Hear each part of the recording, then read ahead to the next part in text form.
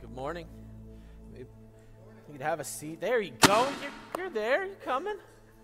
A little delayed in the good morning. That's okay. I'm so excited to have you with us today. Am I on? Can you hear me? Okay. No.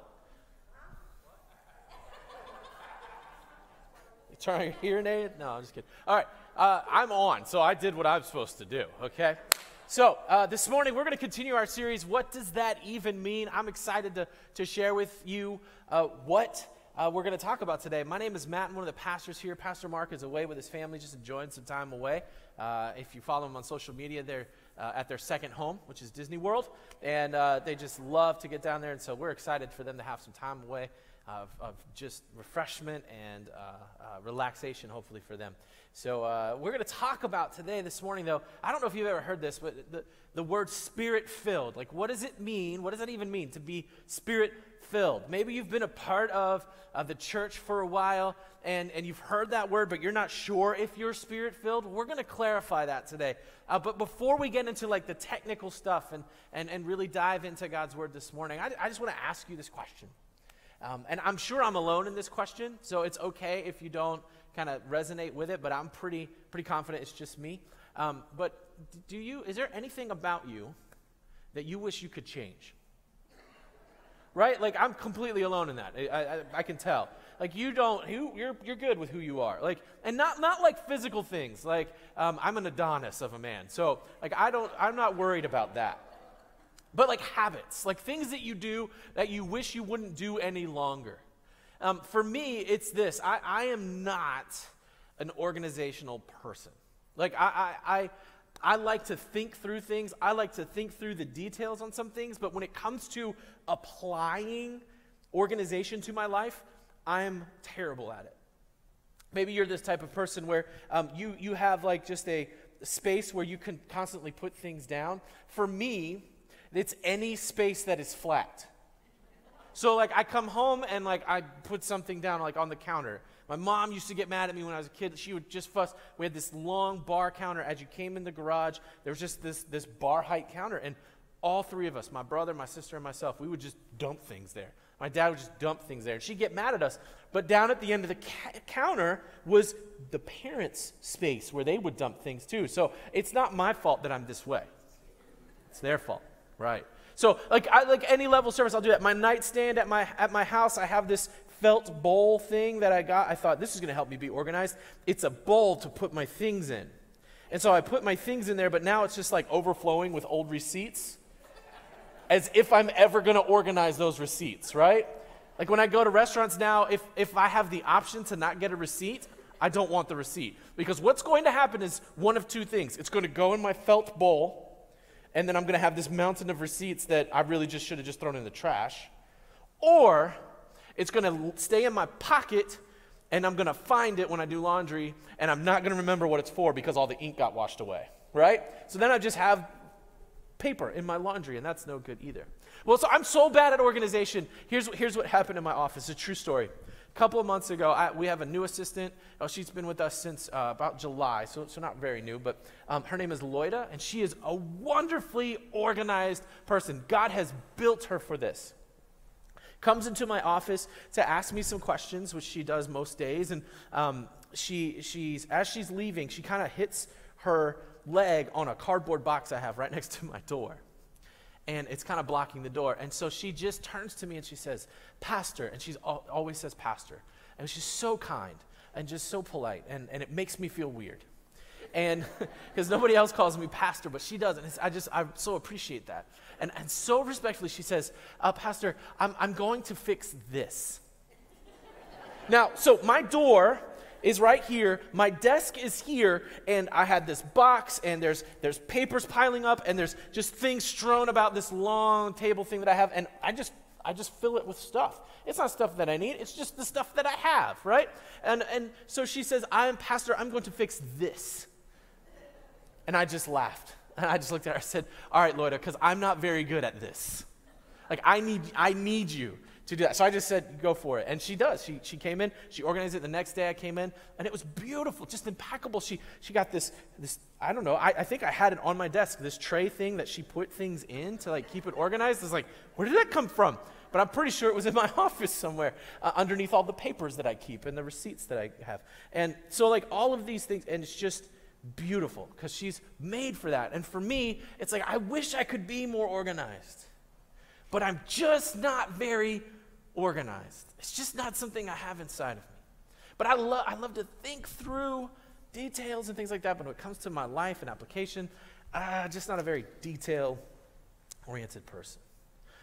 You see, the thing is, we all have this behavior problem. Like, we all have these things in our lives where it's just like, I wish I could stop doing that because I know if I did this rather than that, it would just be so much better. And this morning, what I want to tell you is this. There is hope for us who do the things we don't want to do or don't do the things we want to do. Because not only do we have this problem, but there's a guy in the Bible, his name is Paul. If you come from a Catholic background, his name is St. Paul. Like, this guy had this problem. Romans chapter 7, if you've got a copy of God's Word, we're going to go to Romans chapter 7. We're going to be at the end of Romans 7 and go into Romans 8. But here's what I need you to do. When I was a kid, I used to read other parts of the Bible because I tuned out the preacher. You are not allowed to tune out the preacher this morning. Okay? Because the stuff that's surrounding these two chapters is heavy, deep, like stuff, and I need you to stick right here with me, okay? We're going to stay right here with Pastor Matt this morning, as Lloyd refers to me, and we're going to go together through the scriptures. So no reading ahead, no reading behind. You're going to stay right here with me. Got it? Agreed? Okay, if not, deal with it. All right, so Romans 7, Paul says this. He says, I have discovered this principle of life, that when I want to do what is right, I inevitably do what is wrong. Principle of life. Paul, author of this letter that he's writing, author of most of the New Testament, guy who took the gospel from the city of Jerusalem to the known world. Paul says, I do what I don't want to do. And here's what he says. Look, he says this. I love God's law with all my heart. I love God's law with all my heart. I know what I should do is right. And I love what is right. But for whatever reason, he continues on. But there is another power within me that is at war with my mind. This power makes me a slave to the sin that is still within me. This is a problem for Paul. And if it's a problem for Paul, I'm going to guarantee it's a problem for you. He says this, oh, what a miserable person I am. You ever feel that way? If I could just be organized. If Lloyd just wouldn't judge me for leaving all those papers out. If my wife would just understand. I don't know why I do this. It's something deep inside of me that I can't solve. But I leave my socks on the floor right next to the laundry basket. Like I have to lay, this is why when I go to bed at night, I lay my clothes on the floor next to the bed. Why do I do that? Because it's too much work to have to go around the corner of the door of the closet where the laundry basket is. I don't know why I do this. I do it, but I'm a miserable person. Who will free me from this life that is dominated by sin and death? And I joke, like I get it. Like these things, if this is the extent of sin, like I'm good. But there are things, like there's deeper things inside of us, right? We all identify with these things. If I need this freedom, who's going to free me from it? Who is going to help me to be better?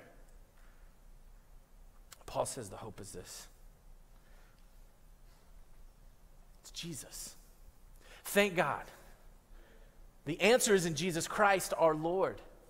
You see how it is in my mind, right? I really want to obey God's law. In my mind, I don't want to think thoughts that I shouldn't think, right? I don't want to objectify women.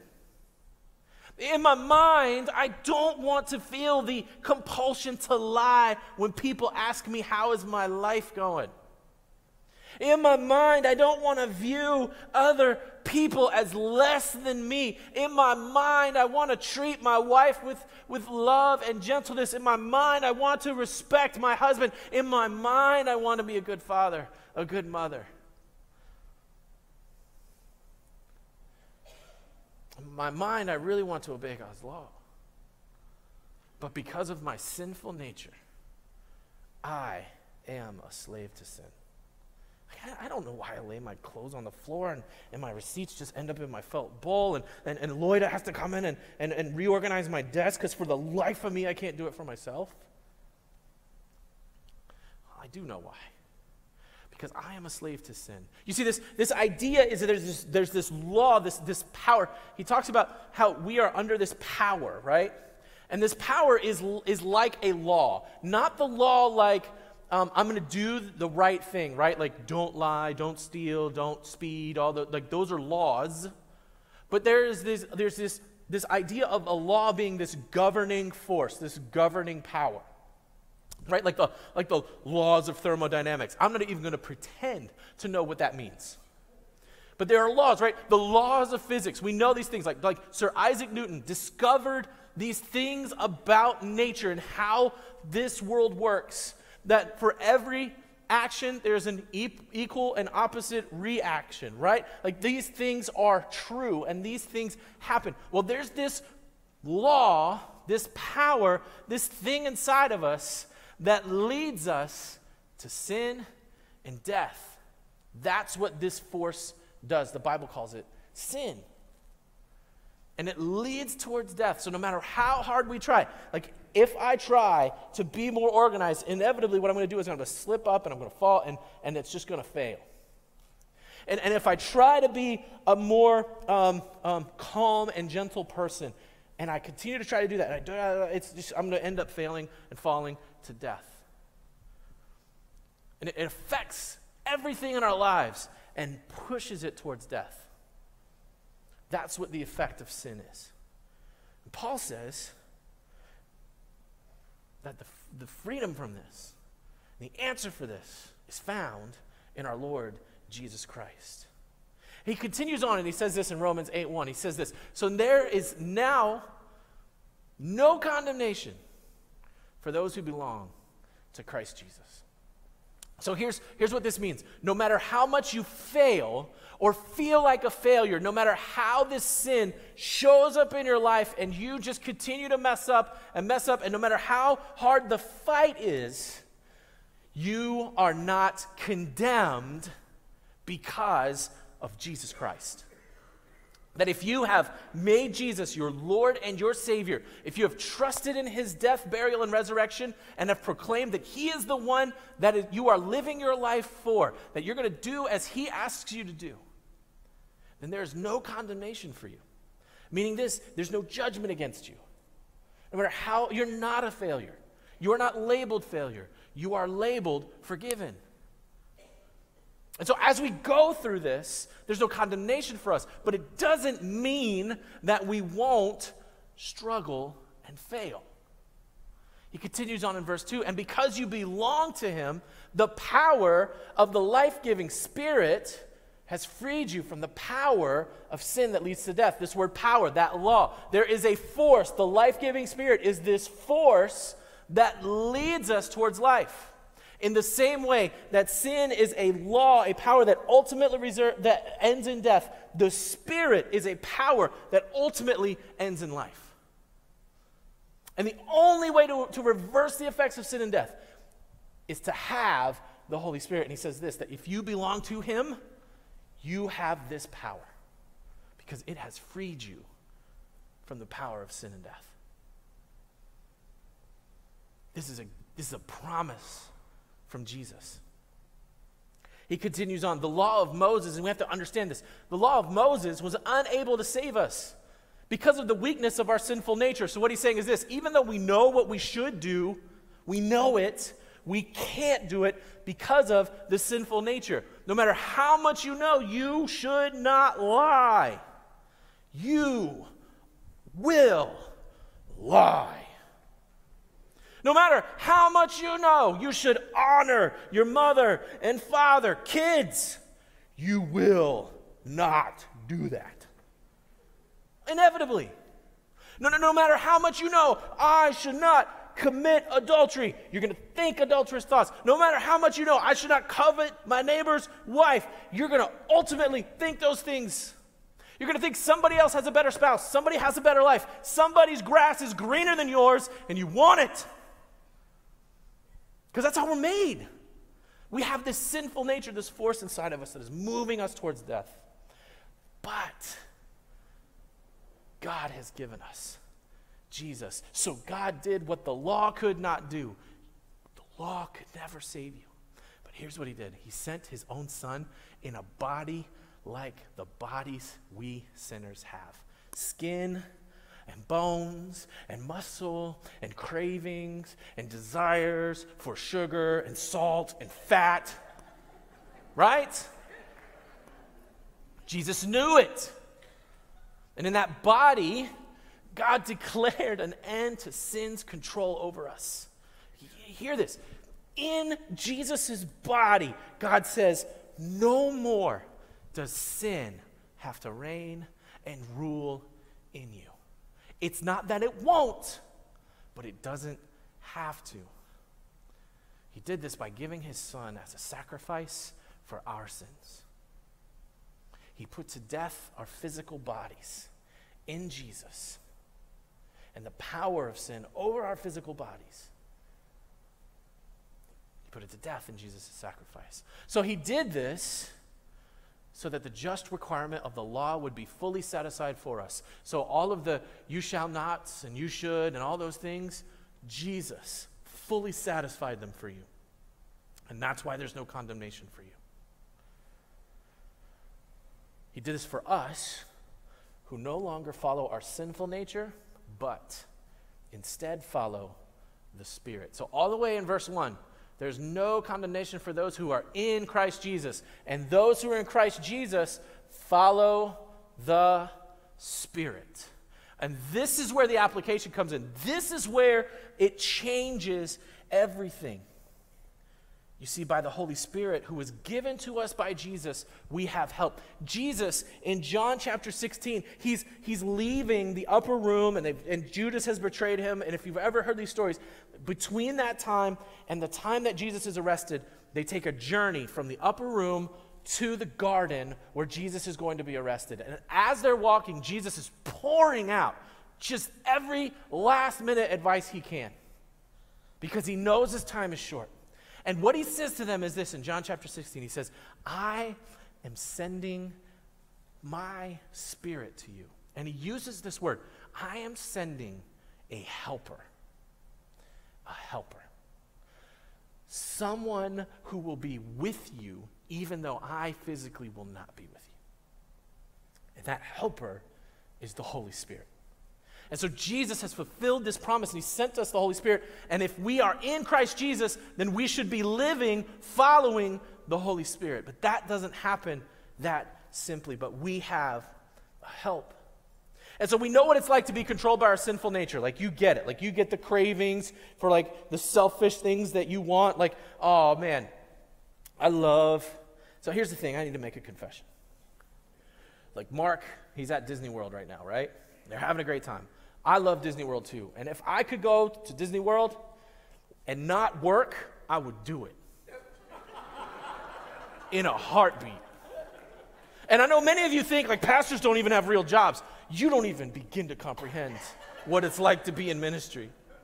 And I'm not being a martyr, but I'm just saying, if it's between Mickey Mouse and Cornerstone Church, I would choose Mickey Mouse. That's my sin nature. And I would just love to be there with them. And in a couple weeks I'm going. So, like, it's okay.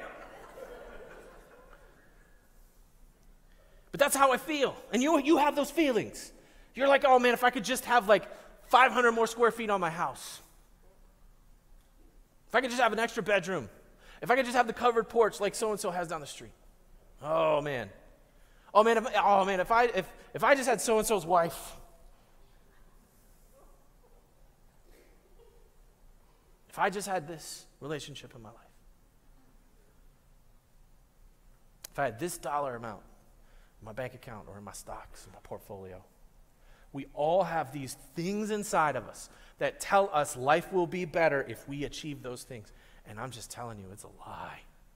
Oh man, it's a lie. I love Disney World, but it's expensive. And my life is not better off when I blow all my money at Disney World. It's just not. And I don't have an endless supply of money yet. Probably never. But that thing will not fulfill my life.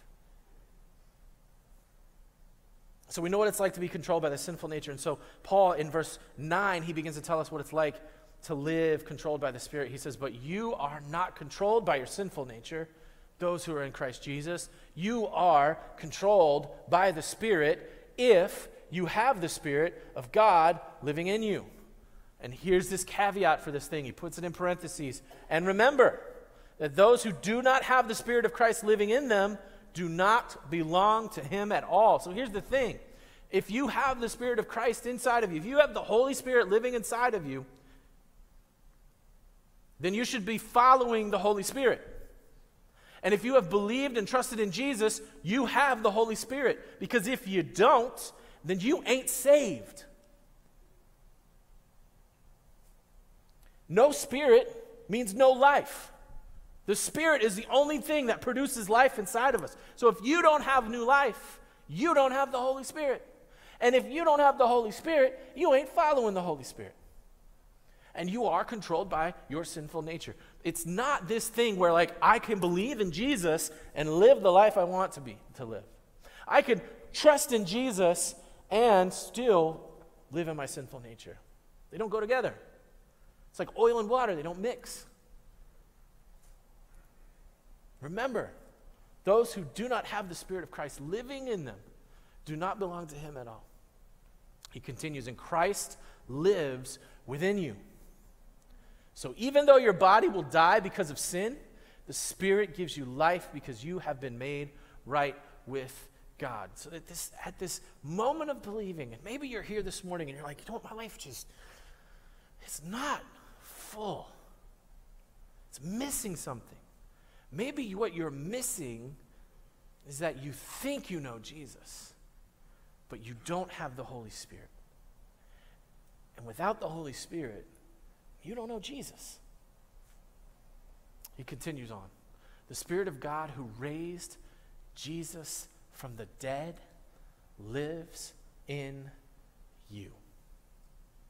And just as God raised Christ Jesus from the dead, he will give your mortal bodies, by this same Spirit living inside of you, he will give your mortal bodies life.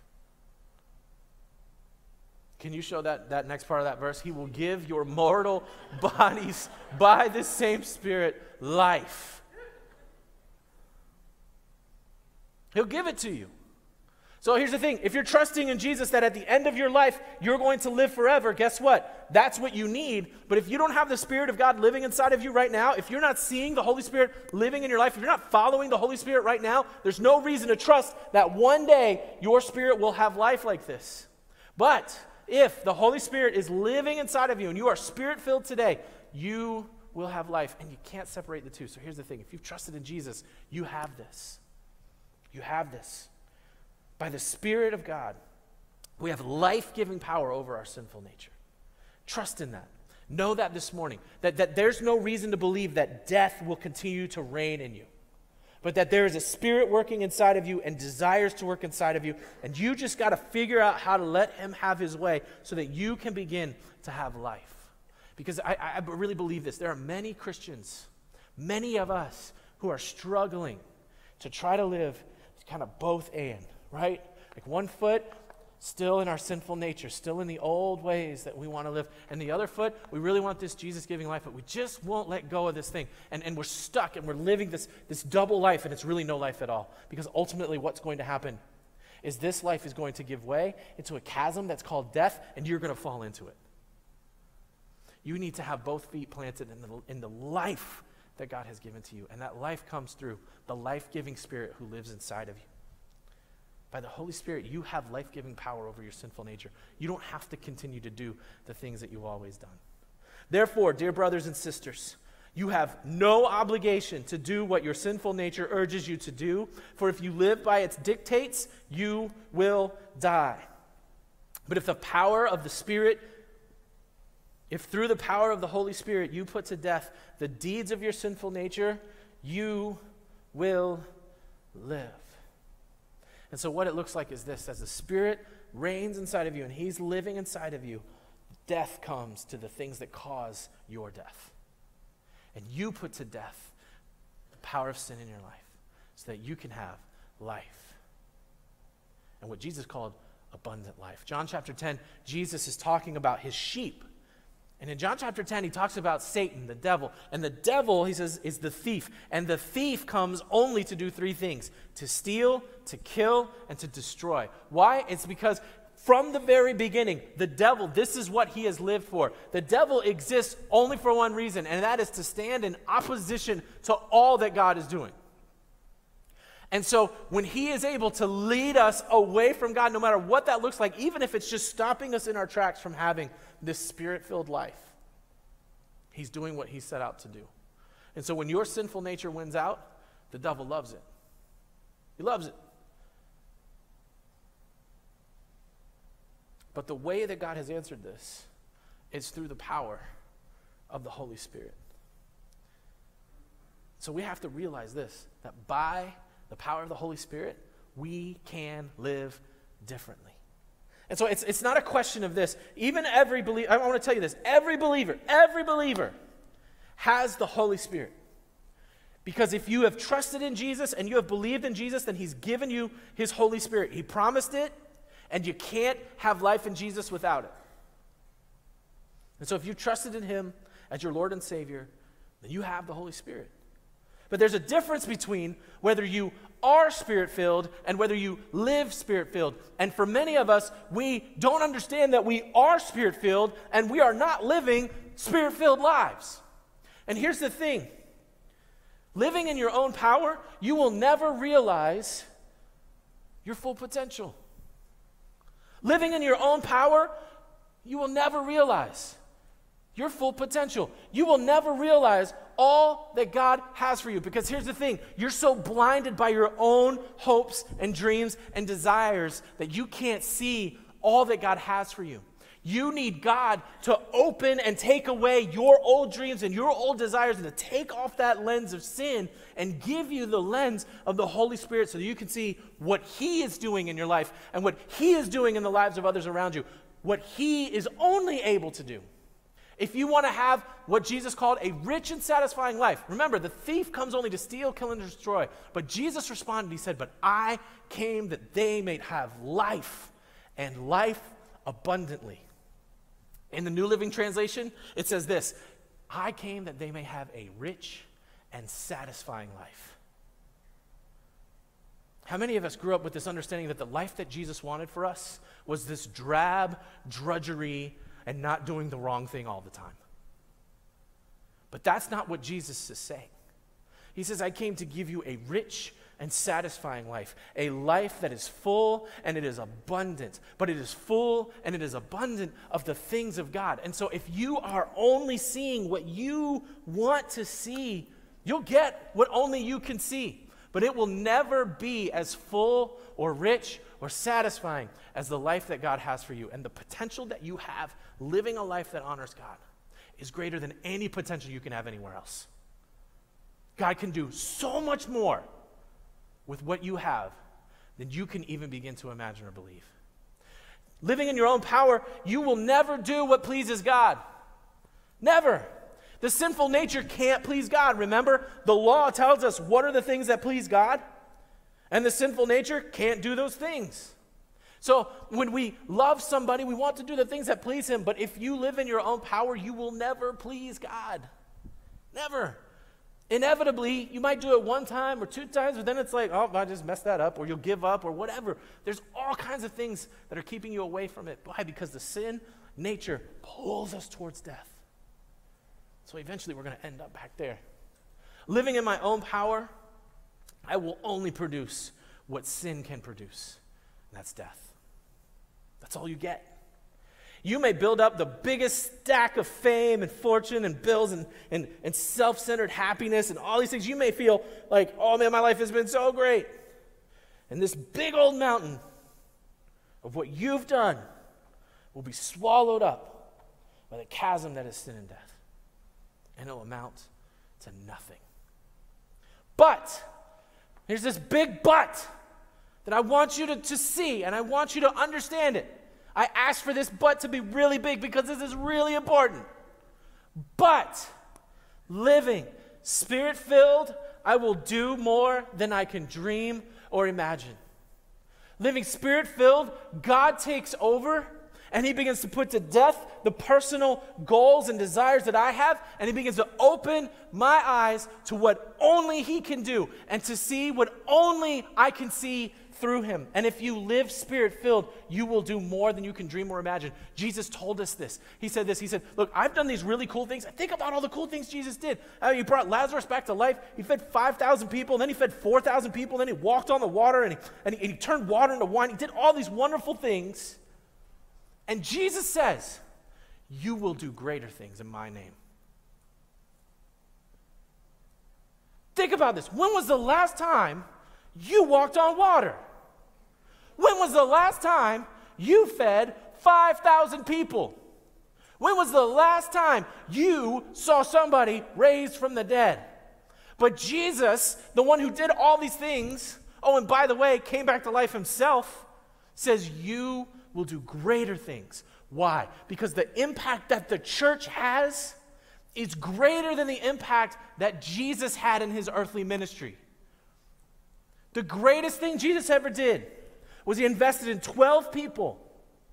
12 people. And one of them turned away from him. But those 12 people turned around and they took what Jesus did and it turned into a movement. And guess what? We get to be a part of this greater thing that Jesus is doing.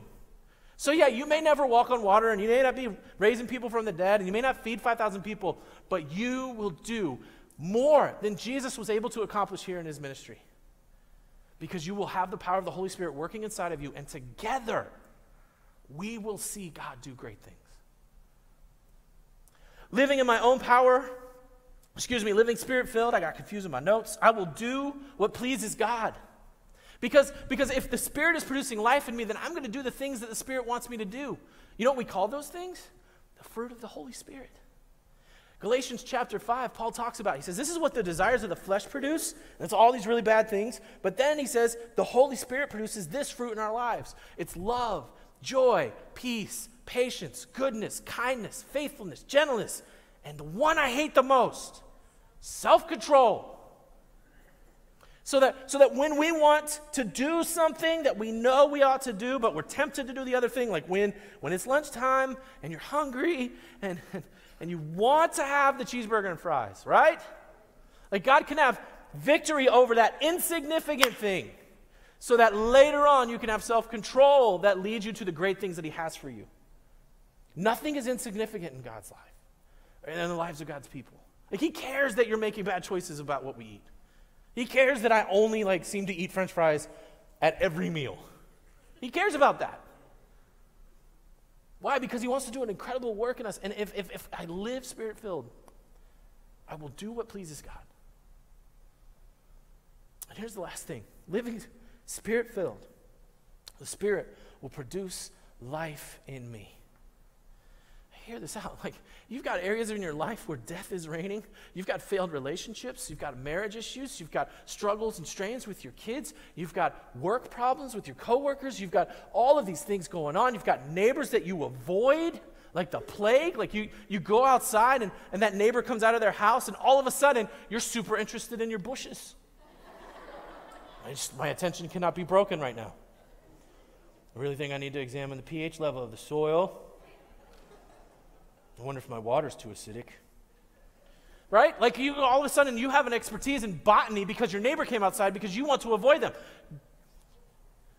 That's death reigning in your life.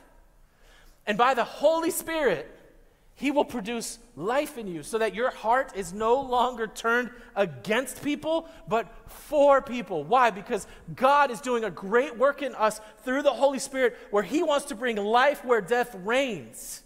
And the only way for that to happen is for the Holy Spirit to work in you in such a way that the Holy Spirit is able to work in your friends, family, and neighbors. And it changes the world. You see the difference? We have to recognize this. It's not whether you are Spirit-filled. If you've believed in Jesus, you call yourself Christian, you are Spirit-filled. I'm not here to tell you you don't have salvation. I'm here to tell you your salvation is way more than you ever counted on it being. It's not whether you are Spirit-filled, but are you living Spirit-filled? Because to live Spirit-filled means to tap into the same power that brought Christ back from the grave. And for that power to reign inside of you. Think about this. The same power that brought Christ back from the dead lives inside of you. The same power that created the heavens and the earth when God spoke it into existence, that same power lives inside of you. That when Jesus was in that grave and he's laid out in his tomb and his body is dead and lifeless and nothing's happening, all of a sudden he starts to take breath. Think about that. And then think about this, that the same power, once Jesus came back to life and he sits up and he's ready to come out of that grave, and it busts that tomb open and tosses that rock away from the grave. That same power lives inside of you if you belong to Christ Jesus. Now think about this. Are you seeing that same power evident in your life? That's the problem. It's not whether you are Spirit-filled.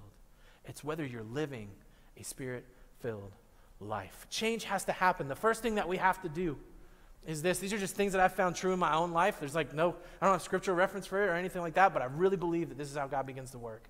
You have to release yourself from old habits. Here's the thing. If you continue to do the things that you used to do or have always done, like you met Jesus, but you just continue to live the way you used to live, to continue to do the same things over and over again and expect a different result is the definition for insanity. Like if you expect to be someone who people would look to and they'd find life through them because the Holy Spirit is living in their lives, but you're doing the things that you've always done, you're insane. You're just insane. That's okay. There's a lot of insane people out there. You're not alone in that. But if you allow the Holy Spirit, because you know God's word and you hear the word of God, says, I got to live differently. I can't live according to my sinful nature. I got to live according to the power of the Holy Spirit in my life. So men, if you have this issue, you have this struggle with pornography, and I'm bringing it up because 9 out of 10 American men or whatever, that's just a stat I'm making up, but most of us have had a problem with pornography at some point in our lives. And so to say that we're sitting in this church and 9 out of 10 of us have had this issue with pornography and to act like if we haven't changed our old habits, that somehow we're different, that somehow God is having victory in our lives, absolutely not. If you know that if I'm awake after everybody's gone to bed and I have access to the computer or I have access to the television or whatever it is, and I'm going to do, that's when I would normally break that habit. Some of you may need to just throw the computer away. You may need to throw the smartphone away. Maybe you need to go back to the flip phone. I hear Motorola's bringing the Razr back out. That's pretty awesome. Go get one. Like, you need to just break the habits that lead to the temptation. You can't expect to bathe in the mud and come out clean. You can't. Break the old habits. If you know I'm not going to eat healthy, like God wants me really to live healthy, and for me it's like I keep going to places where it's like I know I'm going to order the wrong thing, God, like I just do that. When the waitress comes and she says, what would you like to drink? And you have just this impulse, like compulsion response, Coke. Like you don't even think about it. I'll take a Coke, or I'll take a sweet tea, whatever. You got to break the old habits, right? You got to start asking for water. You got to be conscious in that moment. You got to say, I'm going to be clear-headed, and I'm going to think through what I'm going to drink today. If you continually treat your wife disrespectfully and don't understand why she doesn't seem to love you anymore, if you continue to berate and nag your husband and don't quite understand why he doesn't love you, if you continually are hard on your children and don't treat them as someone that you care about, and they don't understand why they don't like you, You got to break the old habits. You got to allow the life-giving power of the Holy Spirit to change you in such a way that he produces life in all the areas of your life. You got to release yourself from these old habits. Second, you got to realize the power that you possess. Realize the power that you possess. The same power that brought Christ from the dead lives inside of you. And if that power can bring a dead man back to life, it can bring life to you. Why? Because Jesus has guaranteed it, and Paul has encouraged us in Romans 8 about it. Third, you got to respond to the Spirit's leading. Here's the thing, you can't just know what you got to do. You got to trust that you should be doing it. You got to realize, like, oh, this is the Holy Spirit speaking to me right now. It's not like Pinocchio, right, and Jiminy Cricket. Always let your conscience be your guide. Like, you're not going to have a song in your head. The Holy Spirit doesn't do that. But the Holy Spirit will begin to use what's inside of you and the knowledge, the reading of Scripture, and the wisdom of other believers in your life to push you in the right direction. Sometimes it's avoid this place at all costs, right? Like if you have a struggle with addiction and you're walking into the ABC store, the Holy Spirit might just say, hey, buddy, not a good idea. But sometimes it's going to be the wisdom to know this doesn't line up with what Jesus says. I got to respond to what Jesus says. The Holy Spirit will help you to do that. And then finally, you got to recognize the difference. Because sometimes we don't recognize that God is doing something in our lives. But when we recognize the difference, it allows us to celebrate what God has had for us.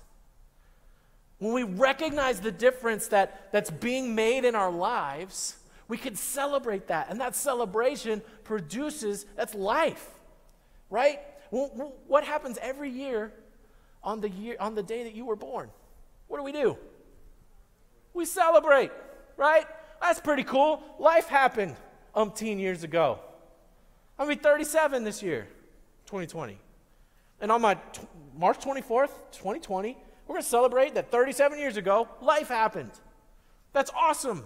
So why not celebrate the times where life is happening in your life and recognizing that God is producing life in you? It'll encourage you. It'll build you up. It'll keep you going for the next moment where you realize, you know what? I've this change in my life. I'm seeing how I'm becoming generous. Why? Because I chose to give. And as I choose to give more and more and more, the more life is produced in me and the more generosity becomes a part of my life.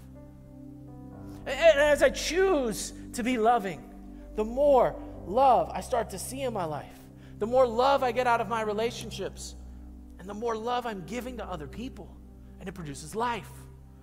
And the more joy that I have in my life, the more joy I start to see in other people. And I don't run away from my neighbor because I want to avoid them, because they suck the life out of me when they talk together. The joy that God has for you in the Holy Spirit is greater than your neighbor going on and on about their life's problems. And one day, you're going to have the opportunity to say, I used to have those problems too. But let me tell you about what God has done.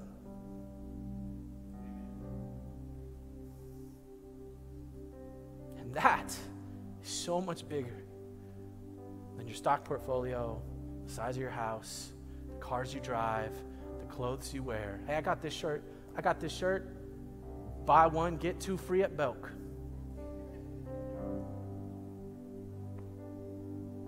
You don't know that. You thought I paid full price.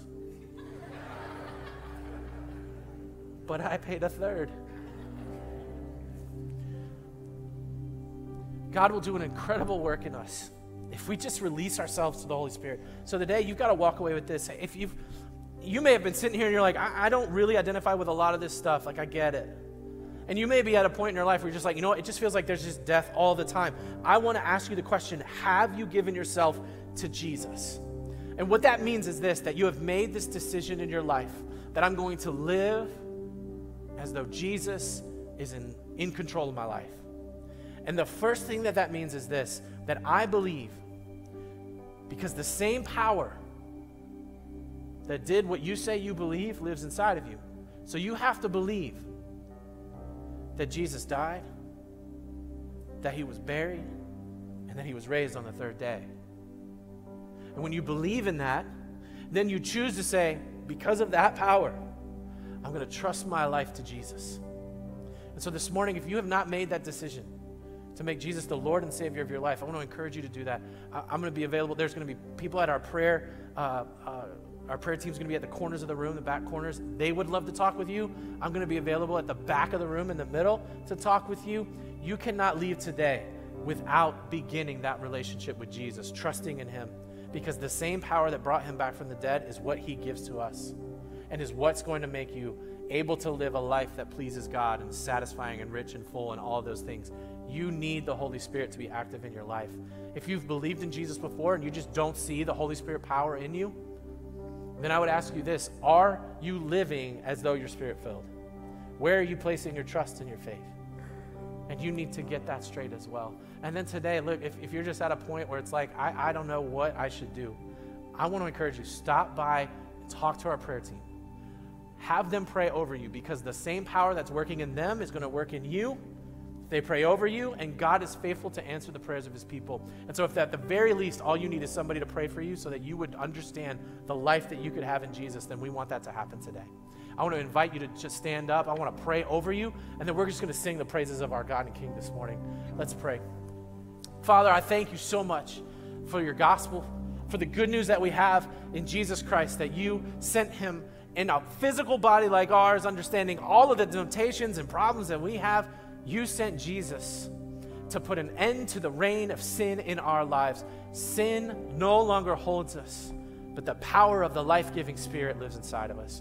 And so today, God, I pray for those that maybe have never trusted in Jesus and all they know in their life is death. I pray that they would see the life that they may have in Jesus, that you would make them alive through your Holy Spirit today. I pray, God, that you would, for those of us that have been living our lives, if we're just not living Spirit-filled lives, I pray that you would convict us, God, of that, make it real to us, but God, lead us to a place where we will be obedient to the Spirit's leading, that we will see, God, not that we need to keep the rules, but we will see love, joy, peace, patience, goodness, kindness, faithfulness, gentleness, and self-control, just so evident in our lives because we're living after the Spirit. Allow us to release the old habits. Allow us to recognize the power that we possess in Jesus. And allow us, God, to see the difference and celebrate it in our lives so that others might find life in you. You are good. You have given us all that we need. We praise you and thank you, Lord Jesus. In his name we pray.